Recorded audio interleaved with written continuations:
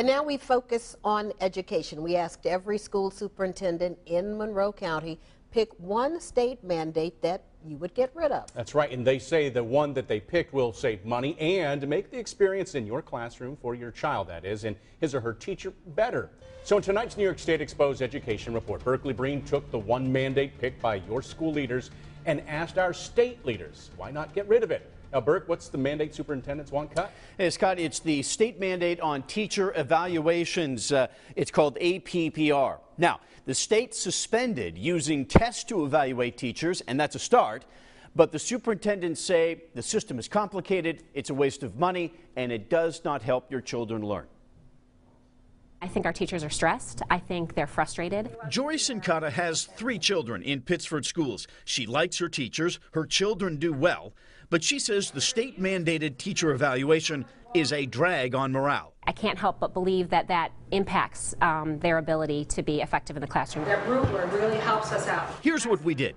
We asked every school superintendent, name one mandate that, if removed, would save your district money, increase your flexibility, and not affect children in the classroom. That was a pretty easy question for us. Mike Pirro, the Pittsford superintendent, is the chair of the County Association of Superintendents, and he spoke to us on their behalf. Immediately my mind went to the mandate around APPR. Pirro says Pittsford and every district in Monroe County already had a teacher evaluation system in place.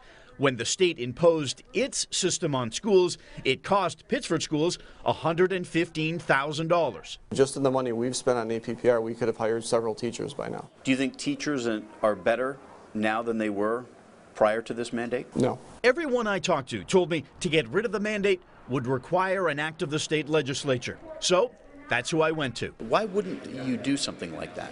Well, as you know, we have a moratorium right now on the teacher evaluation system, particularly as it relates to state testing. I would be persuaded that as long as we meet basic standards and we're comfortable that the evaluations are being done properly, I would have little trouble turning it over to local communities. They're saying they can do it. Yeah.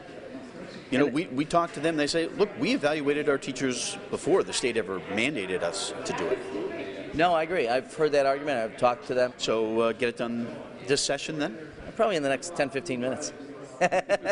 No, but seriously, I mean, by the end of June, get it done. Well, look, I think they would have to advance a proposal, and I met with the school boards. They didn't advance a specific proposal, but I'm certainly happy to look at one. Majority Leader Joe Morelli says the district-level teacher assessments would have to meet state standards. Mike Pirro says their old one did. After all, about 96% of Pittsford students graduated on time. Something was going right. So I asked the superintendent, what would you say to state lawmakers and the governor if they were sitting across the table from you? You would say, get rid of this. If they were here right now, I would share with them what we had before, what we have now, and I would talk to them about why what we had before is better. All right, so here's what we're going to do. We're going to see if the local superintendents make a specific proposal to take back their teacher assessments, and then we're going to see if the state legislature is willing to do it. Jen and Scott? There's a lot to this. What are we working on for 6? Well, we're going to ask the same question to Senator Joe Robach. He's a member of the Senate Education Committee, and I think when you hear his answers, you're going to come away from that story thinking, and from this story too, there are lawmakers who are willing to make this change. All right, look forward to that report in the upcoming hour. Thank you, Berkeley. Now,